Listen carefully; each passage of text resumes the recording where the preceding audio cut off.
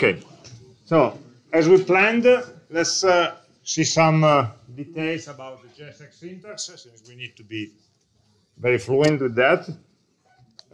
We already understood that it's just a shortcut syntax that is translated automatically from an HTML-like syntax into a set of function calls that will create the actual React elements. No? That may be a basic reference to the DOM elements or generic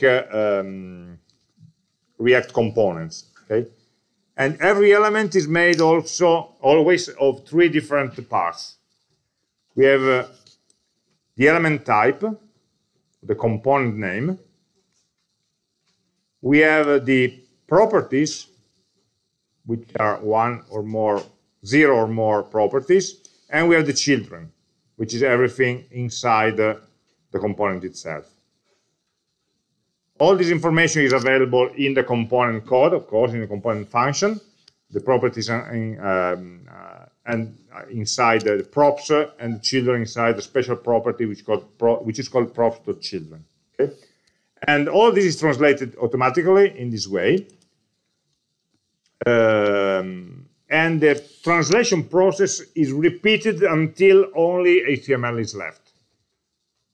Okay, so if we have a component that we render using other components, then React will call the render function for those components until all the nodes in the tree are just pure HTML nodes. These are all automatic. Okay? React will ask every component to render itself, and if the rendering of the component will contain other components, these other components will be asked to render themselves, and so on. They are not directly function calls. We are not calling the functions. Okay, the MyButton component doesn't translate into calling the MyButton function. It translates into creating a tree that describes how the components are nested. Then the actual function will be called by React according to its own logic. We are never calling any of these functions directly. The JSX syntax may be used anywhere. Normally, we use it in the return statement of a component function, but we may also use it for storing some data into an array, or it just creates an object. So imagine that as an alternative syntax for creating objects. Instead of creating an object with a braces, you are creating it with JSX text. Of course, these objects will be of type React element.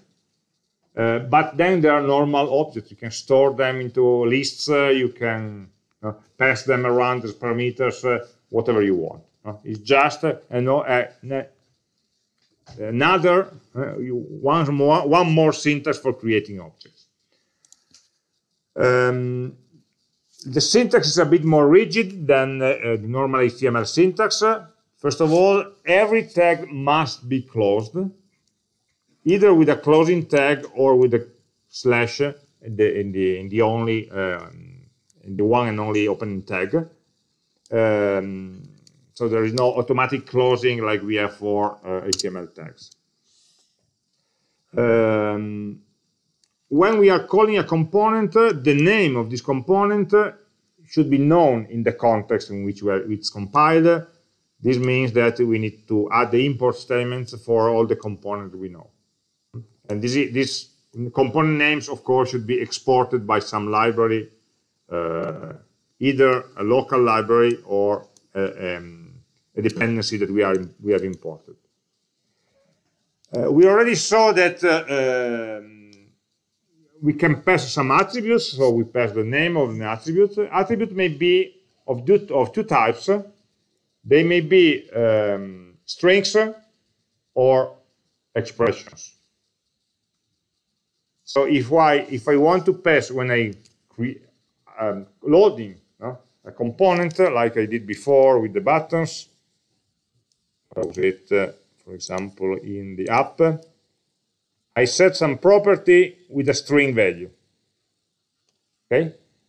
Or I can set a property using an expression in braces, for example, like this. So in both cases, both values will be translated into the values of an object with the attribute name as the key of the object and the attribute value as the value of the object. All of these attributes will be put together into the props object. So props will always contain an object with many keys that correspond to the different properties, the different attributes that have been set to the component when it was called, and a set of values that we may set here. Always use strings or braces. You cannot use a two outside of braces, for example. It would be a syntax error. Strings or expressions. An expression will be translated as JavaScript values. Inside these braces, you can write any JavaScript expression at all. It's a normal JavaScript expression field. The children are instead the content between the opening and the closing tag. Children may contain pure text. Children may contain other components or any other HTML or React component. Inside the children, we may also use JavaScript expressions, again, with the braces. So the braces for inserting a JavaScript exception may be used both when setting attributes and when setting the children. Like we did here with the button component. We have the children, which is in this case is just a string. We don't have any further components, but the content of the string is being computed by a JavaScript expression. So in this case, we have a JavaScript function that contains or computes a JSX expression that contains inside some JavaScript code that computes and returns a value. We are nesting JavaScript inside JSX inside JavaScript. We can do that even at deeper levels. So for example, this is an example of a menu where we want to render a different menu according to whether the user is logged in or not. So in this component, we would compute and return a JavaScript expression, a JSX expression, UL, that contains some JavaScript expression. In this case, we are using the ternary operator, okay, that most of your life you have been told not to use it, but in JavaScript it's used a lot to make some expressions compact. And that depending on the Boolean value logged in user will return one component or another component. So actually we have JSX inside JavaScript, inside JSX, inside JavaScript. Okay, get used to that. And every time we open a tag, an Angular tag, we are entering a JavaScript, a JSX syntax, and every time we open a brace, we are nesting a JavaScript expression context. At the end of the day, it's all JavaScript. Okay? We are just creating an object, and we are setting some property of an object using an expression. And this expression will return this object or that other object. What changes is only the syntax for creating the object. So it's not apart from the first 5 minutes, it will be all familiar. There are some strange details. If some part of an expression is undefined or null, or true or false, JSX will drop it, will not render it. Okay, I could understand it easily for undefined and null, but why are you killing Booleans? This is helpful because we can use, for example, shorthand notations to decide whether we want to render or not some part of the page. So according to maybe this expression, if user level is not equal to admin, this whole expression will be false. And so nothing will be rendered. All this part will be dropped from the component tree. If this condition is true, then the value of the expression will be the second field, of course, the result of this function. So it will render something according to this menu that we are creating. So just remember, if we want, many times we are using the AND and OR operator just to suppress part of the page according to a Boolean value. And if the result of the expression is true or false instead of an object, then nothing is displayed. So you will never see the true or false say text into the page. And the same goes for null or undefined. So you're not getting any undefined error or something like that. They are silently dropped from the page. And it's useful because we will have a lot of conditional rendering in the page. So the renderer component will depend on a lot of factors. The children, from the syntax point of view, are different from the properties, because the properties are in the body of the tag, and the children are inside the opening and closing tag. But from the point of view of the component, they are the same type. We only have one property inside props, like we have in this case the headline property, for example. We may also have the children property. Children is automatically populated with the content of the tag. This content usually is an object. It's a JSX object that contains other children and other properties and so on. In some cases, it may be a string, but normally it's a React element.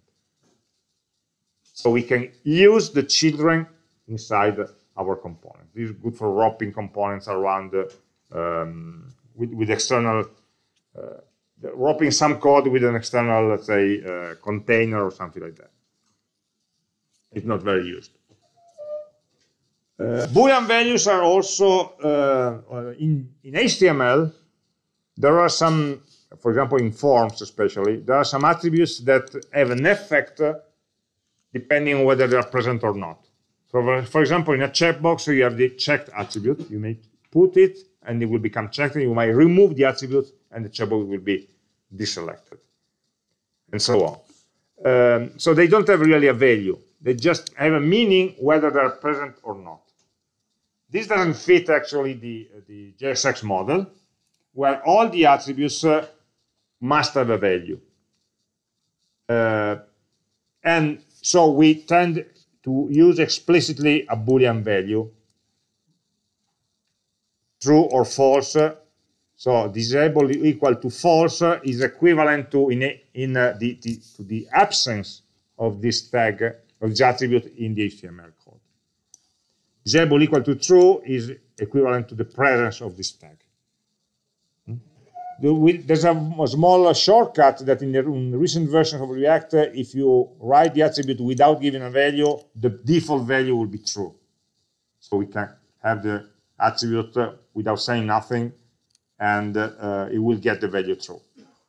But just remember that we always have a value, whether it's true or false. It's not just present or absent. So this is a slight difference if you are translating some code that we think in HTML into JSX. The presence of or absent attributes should be translated into Boolean attributes. Strange thing in JSX is that there are no comments. There is no comment syntax in JSX. Usually, if you want to add a comment, you must enter JavaScript and then use the JavaScript comment syntax. Or write the comments in the line above or below, because there's already too much stuff compacted in one line usually when you're using JSX. For the rest, the React components replicate, let me say in that way, there's a library of components that replicate the real HTML component. So when we are inserting a div, like we did before, or an H1 or a button, up to now, I just told you I'm inserting an HTML element or a DOM element. They are not exactly the same.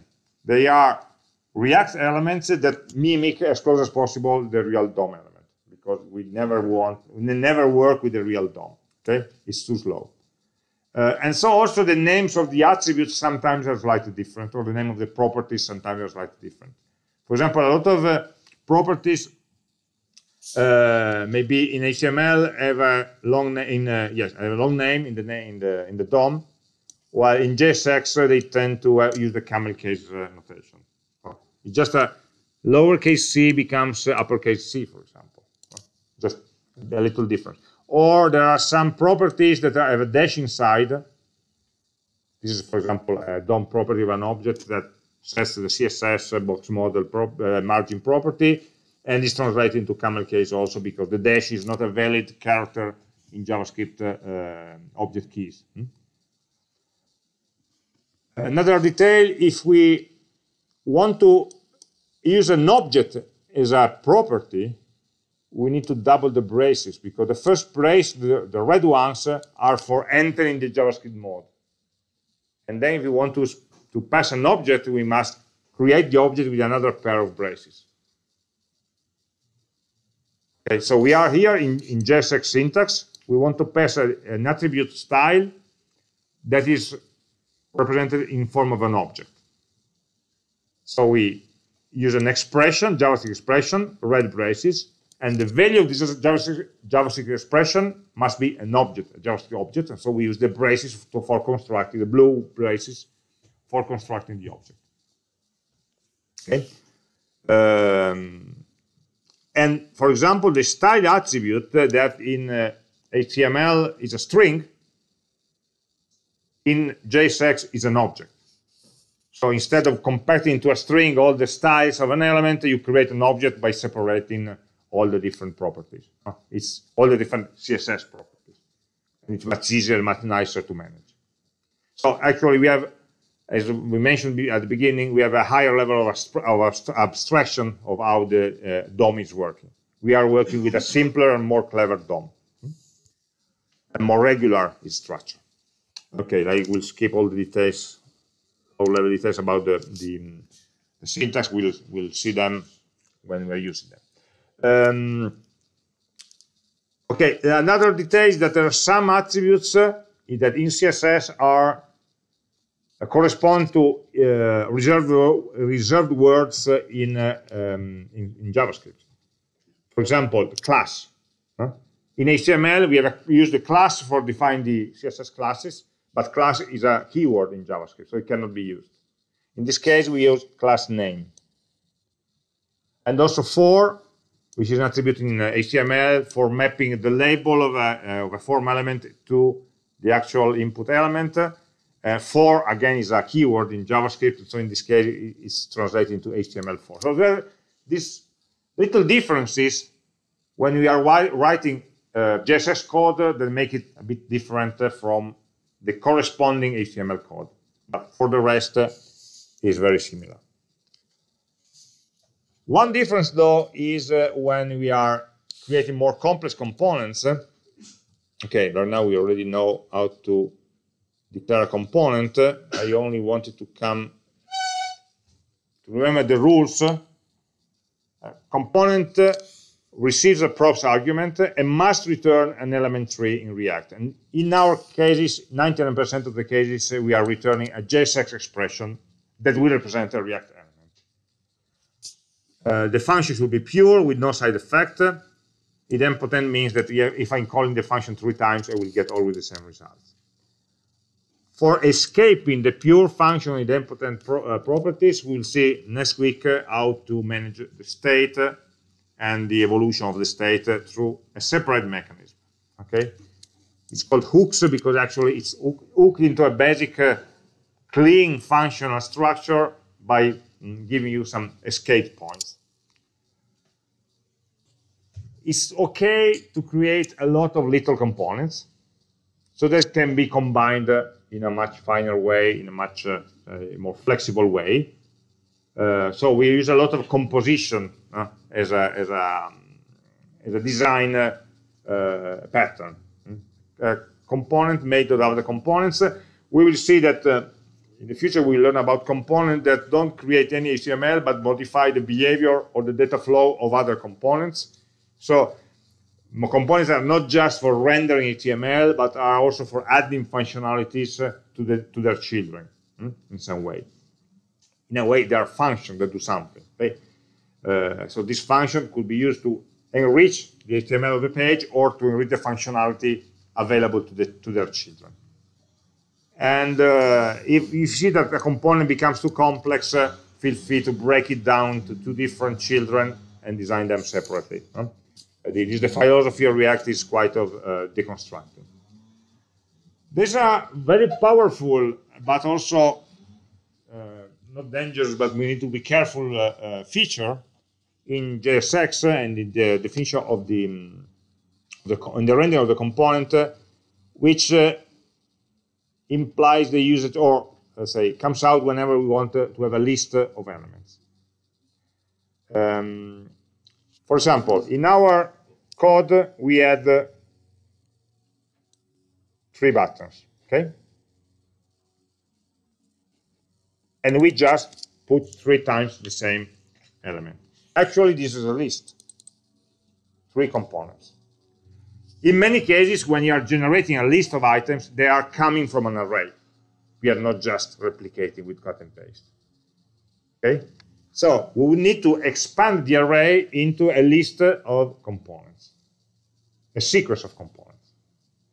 This can be done, and in any point in JSX expression, in any point where we are expecting one component, we can insert a list of components.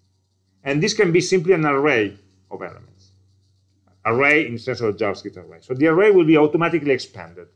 If you are here, we are inserting an array. Of course, we need the braces because the array is a concept in JavaScript code as a JavaScript expression. We are inserting a JavaScript expression of type array. The elements of the array will be expanded automatically. So, for example, we have here some numbers, a list of numbers. So the application creates a list of numbers and calls a component, renders a component called number list with this property. So the numbers property will be an array. In the rendering of the component, we are taking this array, property of numbers, we are extracting the array, and we are using the map method for creating a new array whose elements are these sub-expressions, these JSX expressions. So for every number, we create a small expression, li number / li, because we want to put them into a list. So we are creating this list items that is a new array, and the content of this array are React elements, JSX expressions, computed like this. And we are returning the final UL, the list container, that contains this list. So you see here, we have an HTML tag that contains an array. This array, of course, contains JSX expressions. Okay, this is perfectly fine. We don't need to expand this array into its components. Okay? So the rule here is that if we are doing this, so whenever we are including into a JSX expression a list of JSX elements, the elements themselves must have an additional attribute which is called key. It's a requirement. This key attribute should be added, for example, to this list item here. So so I don't have in this way. So we must have, whenever we are creating a list of JSX elements, the elements in the list must have a key attribute. And these key attributes must be unique. Unique in the list, not in the page, not in the application, in the list. Usually, these keys are in some way extracted from the content, or maybe if you are getting from a database, you have a unique ID already available, so you can use that. Why is that? It's for optimization purposes. Since we have a list of maybe 1,000 elements, imagine that in the application at a given point you are deleting the fourth one. You're deleting one from a long list of elements. So in this case, React will have the previous version of the component when we have 1,000 elements, and the second version when React knows that there are 999 elements only. So there's a difference there in the list. And so the React optimization, React difference checking algorithm should compute the minimum amount of changes from a list of 1,000 to a list of 1,000 minus 1 elements. But it doesn't have any clue of what you deleted. It should compare one by one all the 1,000 elements and find, okay, it's easier if I delete the fourth one and I just move up all the others. But if it doesn't get it right, it will understand that the number 1 is identical. I don't need to do anything. Number 2 is identical. I don't need to do anything. Number 4 is different. Okay, and change the content of number 4. Number 5 is different. Okay, I need to change the content of number 5. And so on until number 1,000 is missing. So I will delete this node. So the clever way would be to delete number 4. The dumb way would be to change all the elements and delete the last one. How can we help React understand which is the clever way? By providing keys. A key identifies uniquely a given piece of value, an element with some specific value that has a meaning for us. And so the first thing that React will try to do is to check in the keys. So if there are all the keys from 1 to 1,000, and the other case, the number 4 is missing, that's the difference. Remember, React doesn't know what we changed. We are regenerating another component, and only after the generation of the component, React will search for the differences. So in normal cases, it will be more than able to find the points of the differences. But when we have lists, we don't want to risk React to do extra work, and so we must help it in a way for deleting the right component. I describe this as a help in efficiency. There's also another aspect that today we are not able to grasp, is if these components contain some state, remember some information. So deleting a wrong one would mean changing the state of the application in the wrong way. For example, the state is selected or not selected. So you're deleting a row, and then you are shifting the selected state from one component to another, or assigned to a different component. So it's important, since React only sees a list of identical components, to help him distinguish them, and so we'll be able to manage it. So if we forget about this key attribute, we will get a warning. Take this warning seriously. Okay, so that's why I always want to have the console open on my right and see if there are some key errors. It's trivial to correct. Usually we just forget to put it in because it's information that we already have, but it's essential. Usually this comes with a map. In many cases, when you are constructing a JSX component from some data value, we are using map. So map, key. Just try to bind them into your mind, and you will get 90% of the cases right. A final detail, I think, there's one, and then we move to the exercise, about React is if we want to return a part of the page which has more than one node. Remember, at the beginning, we had a H1 component and then a button. And we said, OK, there's a syntax error here. We need to wrap all of them into a div, because we only need to return one component.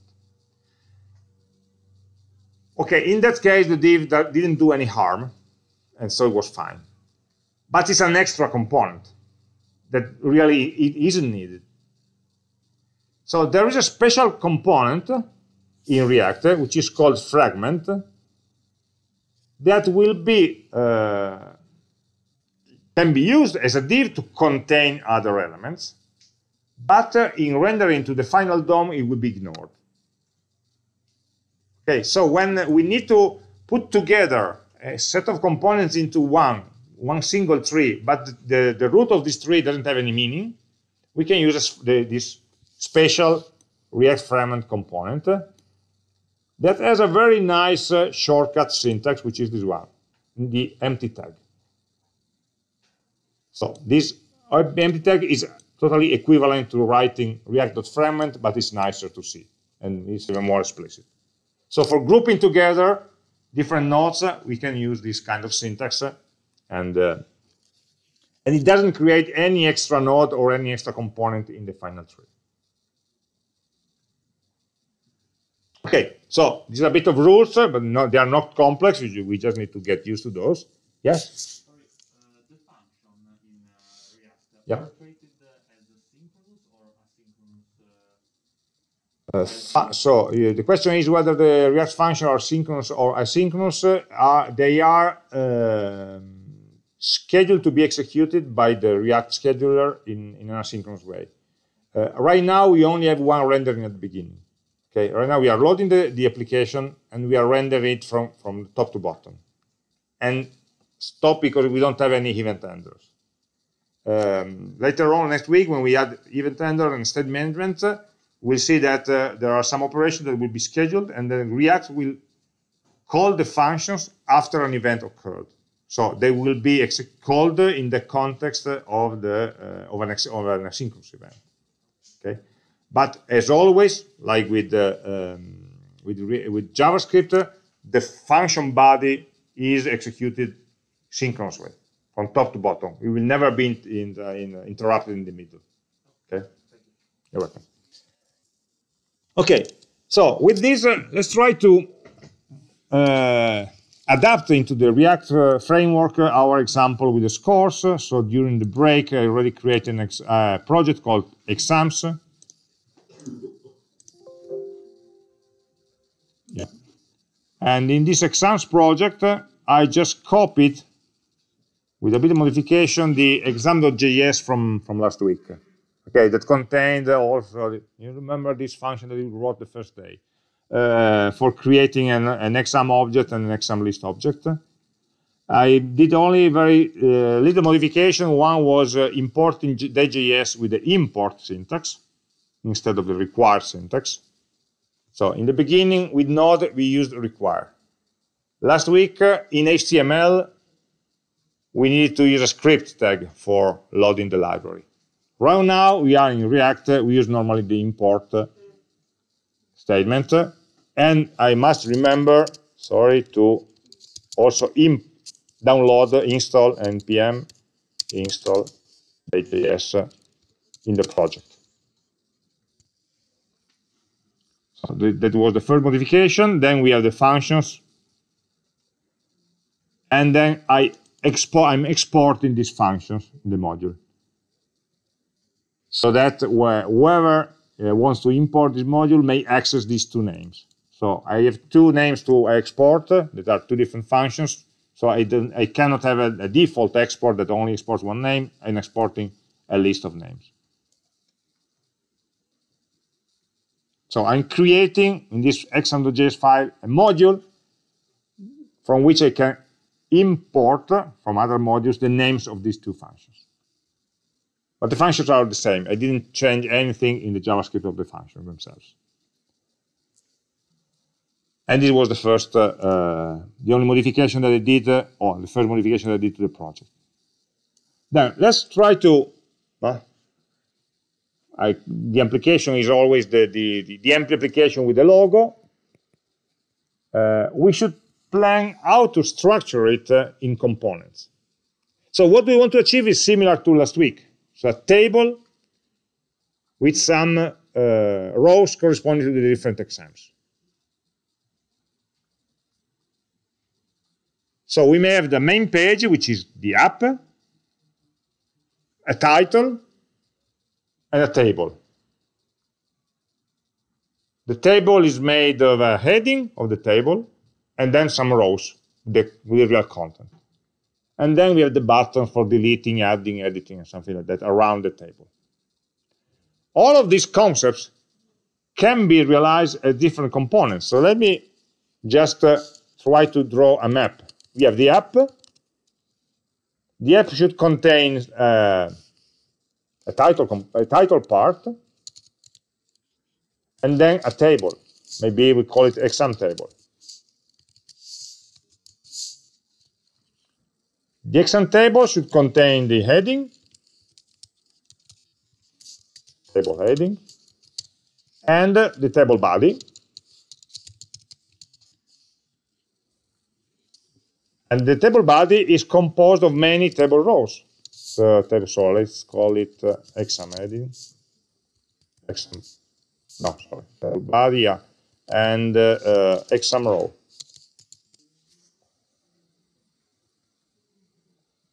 Many times. N times exam row. And this is the content of our application. Each row should contain the exam data and some actions. The buttons for deleting, editing, and something like that. And if we want, we may also have a table footer that contains the insert action. In the bottom, we have a form that we work on next week for inserting new data. So this is the logic. I'm sorry, the pen doesn't work on this classroom. So otherwise I could have drawn that in pictures. But imagine those as nested boxes. So we first need to clarify ourselves about the logical structure of the page, of the application. Right now the application is just a simple, very simple, stupid page. And so this should be the structure. Some of these can be, so this is the component, the element tree. We could have all these element tree generated by one component, by app, that generates everything. Or we could split the responsibility across different components. So probably I wouldn't have a component just for generating the table heading. It's just some fixed text. I probably would have a component just for generating the title. So I could do that inline into the app. No. But for sure, I would have to have a component for generating one row, because this component is needed many times. And maybe I would split this component into two separate components, one just for showing the data and the other for showing the controls, the actions. Because maybe I need to show the data in other contexts, in other tables. And so it's better to have a component that just is focused on showing the data, because in another context, the action should be different. So I can separate them. Oh, exam data is enough. If I want to go into more detail, is a list of TD, 3 cells, name, credits and date, or 3 or 4, I don't remember. Depends on how many details we want to write.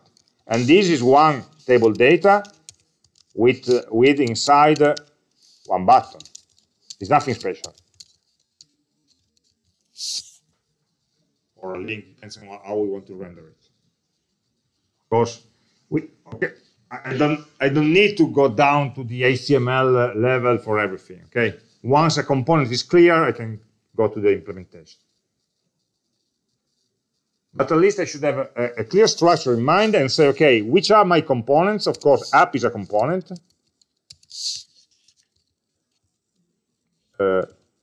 Exam table should be a component in my mind. Exam row, exam data, and exam actions should be components. So I'm thinking of an application with 1, 2, 3, 4, 5 components.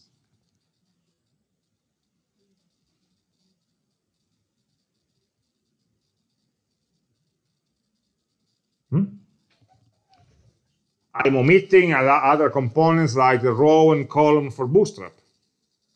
I will put there where they're needed. I'm just focusing on the logical dependency of the application. Okay. Then every component will use other subcomponents to manage the layout, manage the styles, or whatever.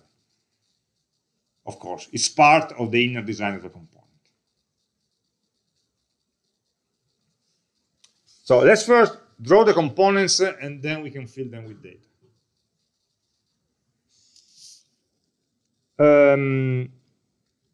So up, if we want to use Bootstrap, we need also in this project to install Bootstrap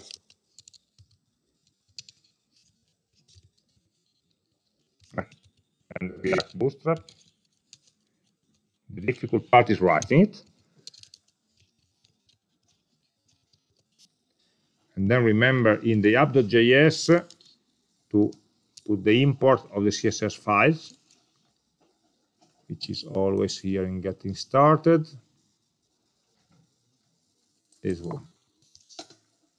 I can remove all the other stuff here and there. Okay. So we have the empty app where we can return our application that if we are working in React Bootstrap, we have the container with only one n. And the first time, I remember I should import container also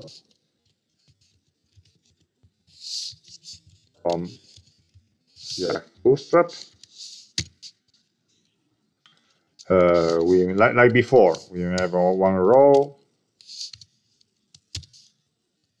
one column, full white column with the title. The convention is that user-defined components start with a capital letter, and HTML predefined nodes start with a lowercase letter. H1 my scores.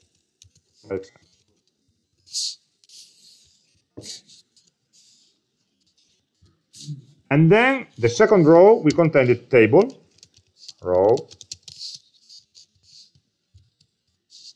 a component that we called a title is there, an exam table component.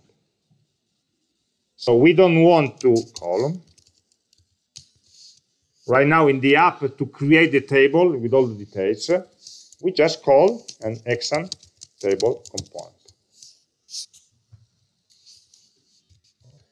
We will have nobody. So we are designing our application to use a component here.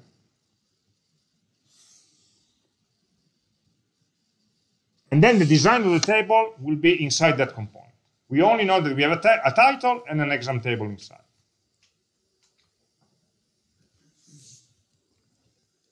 So we can design exam table. I create another file. I call it exam table.js. And I define inside the function exam table. And I remember to export this function, exam table, so that it can be imported from the app. So if I go there, control space, you should be able to find the import statement.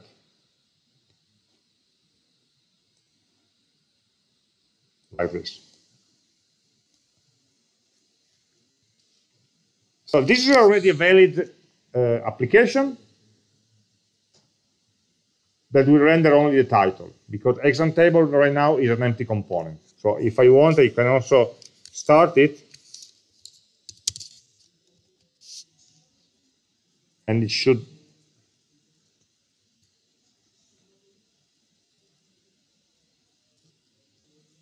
Okay, let's wait a bit because we need to recompile everything. Okay, we have a title and nothing more.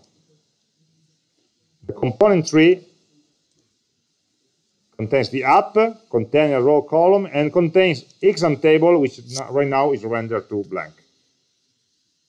Now we can implement exam table. In our plan, exam table is made of some heading and some body, and it needs to use an exam row component inside for generating each row. So we just return. This is a table. Let's have a look if CSS Bootstrap gives me a table component. Components, table. Yeah, table with a capital T and some attribute that I can add. Table stripe, for example. And then inside I need to use, oh sorry. Inside I just need to use the normal HTML tags.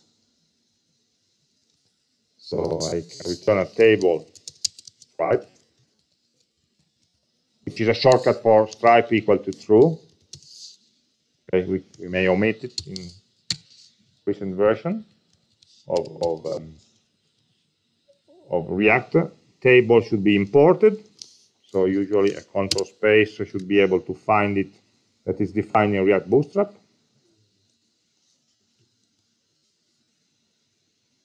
And so I'm importing table from React Bootstrap. I don't need to import the CSS anymore. It's already in the application. Only the component that I need.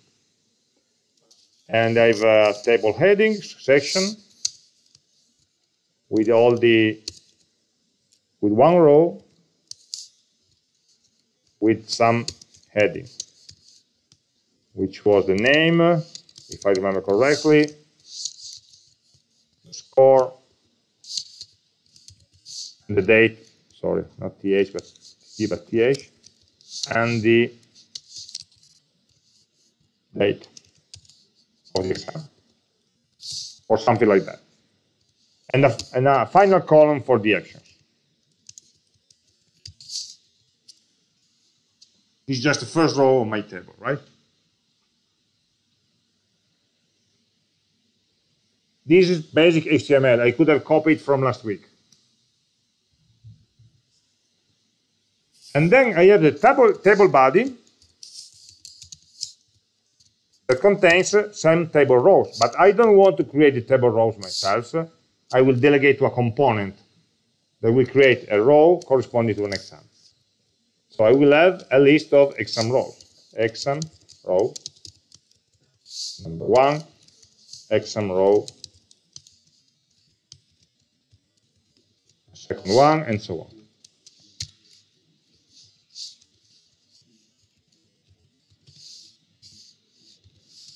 So I have many exam rows into this body. Now, these are functional components. And if I write 3 components with an identical call, they will give me identical results.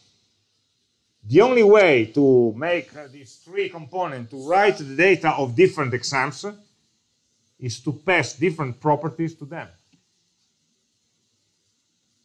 So this component should be customized with a parameter, which is the exam object that they want to print. So this would be exam. They should receive one property that may call exam, that is the object. First exam. And the second one would have an exam property as a second one, and so on. Then, of course, the exam row will render the name and the score of the specific exam. But how does this component exam table know about these exams? It only knows if somebody gave the list of all the exams to this component. We already have the exam list object. Okay? But this component doesn't know about it. So in general, I forgot to put a props to this component. I can assume that this component has been given the list of components, the list of exams. By whom? By app. So app, when calling exam table, should give to exam table all the information it needs for itself and for its children. Exams equal to exam list.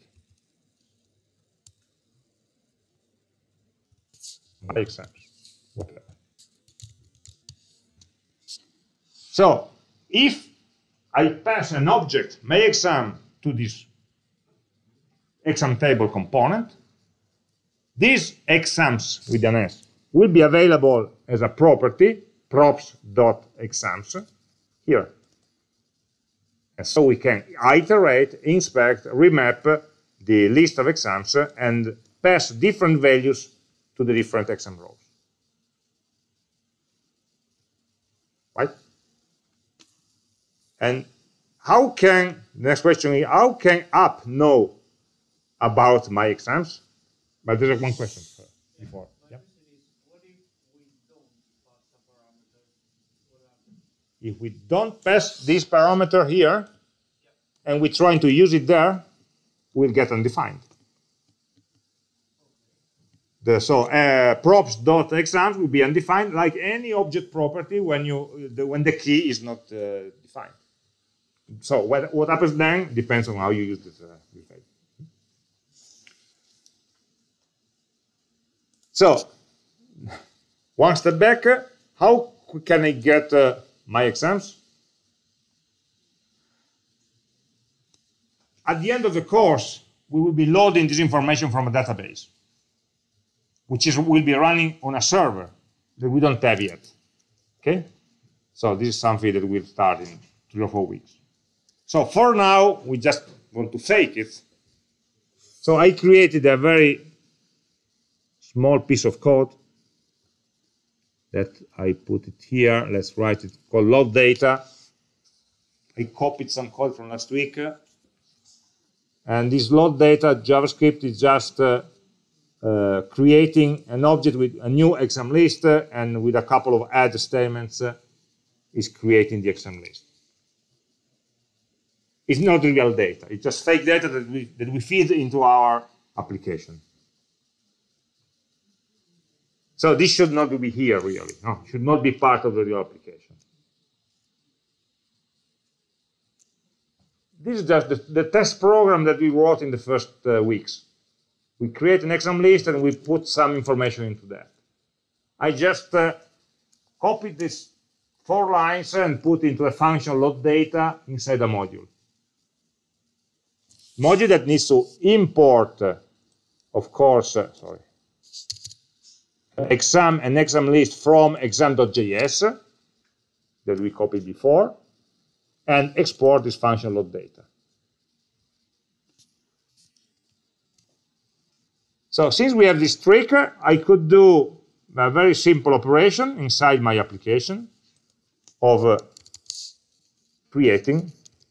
loading this information by hand. And it would be,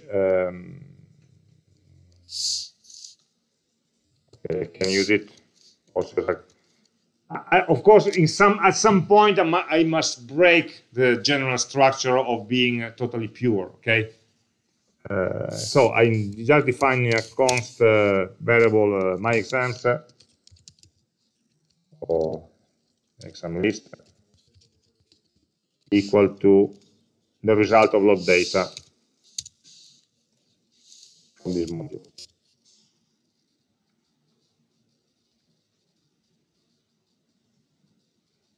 So I'm a bit cheating because now app will be using a global variable from its context. We know it's not forever, but we need to do something. So right here, what do we have? An exam list like we had the other weeks. Just defined locally in the code. right now we can start all the process. My exam would be exam list. Exam list. So I'm passing an object, which is an exam list object, as a parameter called, as a property called exams to the exam table.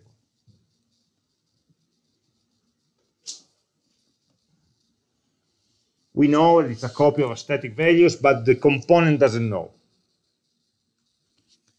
If we go into exam table right now, in its properties, has all the information it needs. It has the exam, the list of exams can be extracted from props.exams. This is the object, and this object had a property that was called exam list, if I don't remember. This.exam list. I don't have the method for accessing that. Let me just read the property. This is a JS array with exam objects. Yeah?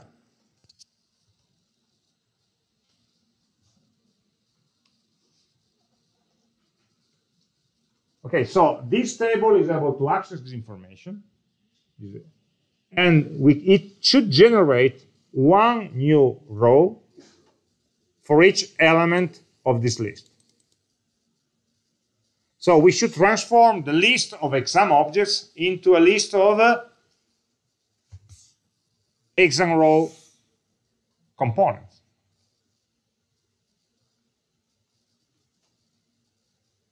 Map is doing that. I'm taking, so the table body would be computed by taking the list of exams,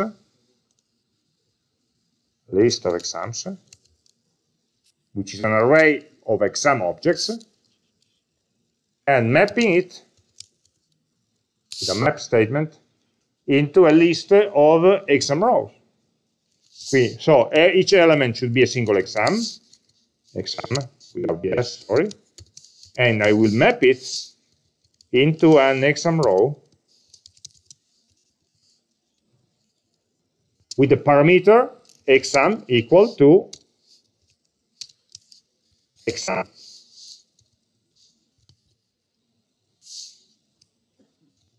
So this does the work for me. There's a lot going on in this row. I have a list of exams. I'm calling the map function. And remember, the map callback takes a single element and returns the new element of the array to be created.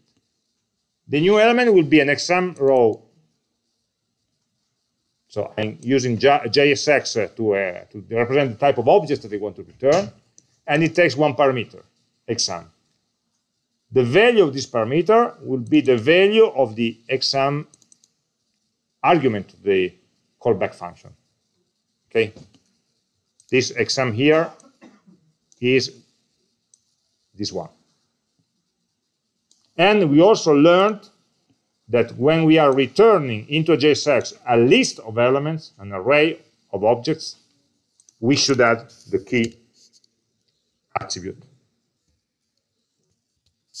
And we have a unique value associated to each exam. Yes, we have the code.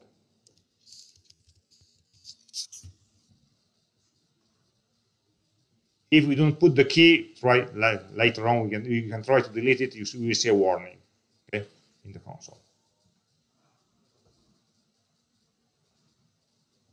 So we are in JSX, we open a JavaScript code for mapping. The value that we are mapping onto will be a JSX expression, so a reactor element. And for setting the parameters, and in some cases also the children, we again enter into JavaScript to pick the values.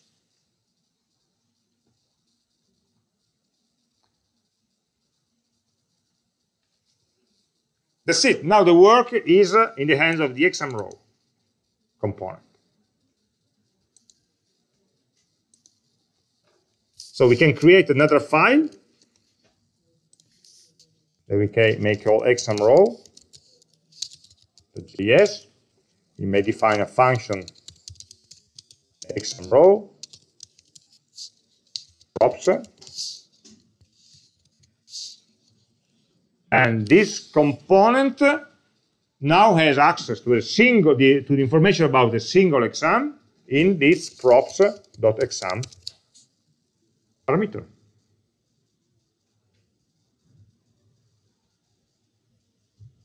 So in this case, we know we should return a row of elements. So I should simply return, it's a very simple component, it returns a row that includes some exam data, whose exam is props.exam, and then a final cell with the exam action. I'm not sure whether exam action needs to know the exam, but just to be on the safe side, I can add it.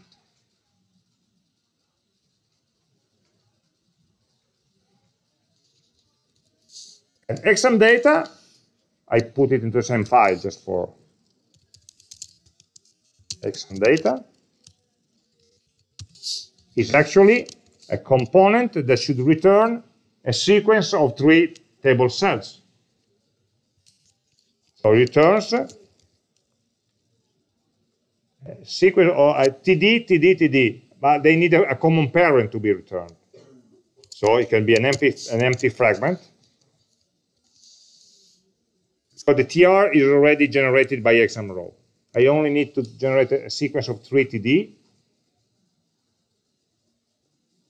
but I cannot return a list here. I don't want to return a list, I only return a component with 3 children. And so we use the empty component, the fragment component, with a part of HTML, so TD. The first one is the name of the course, so it's props.exam.name. Then we may have props.exam.score. And finally, props.exam.date format. These are the JS objects, so we need to format it. We cannot render objects. We can only render elements or strings or lists of elements.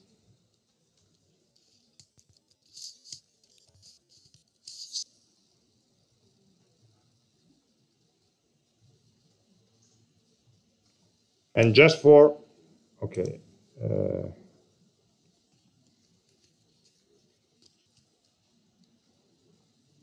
and let's write just the exam actions.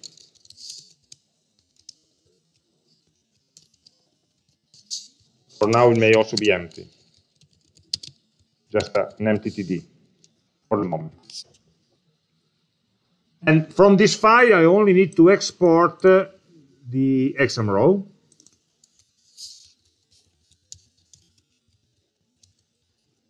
Because I decide to put everything into a file, then you can reorganize if you want. And from the exam table, and now I can import exam row. So we are switching across different files, I'm sorry, but. So if we are lucky, the application was running, exam row, and terminated line 12 in exam row, that I have an error. Yeah, because I didn't close the brace. And somewhere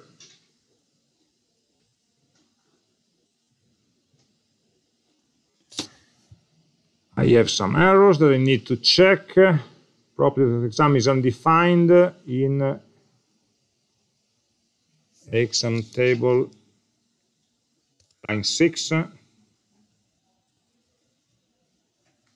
Cross.exam. Exam row is called from exam table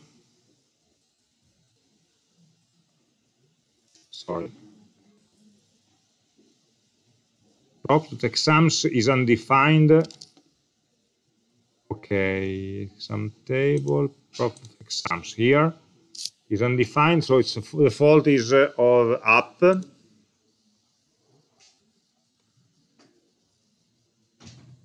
Why is it undefined? Exams equal to exam table.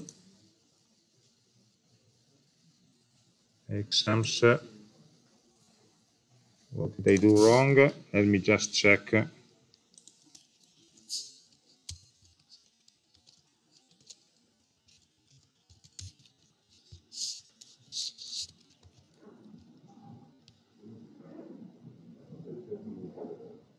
Exam list is there. Okay, it works. I have some errors. Oh yes.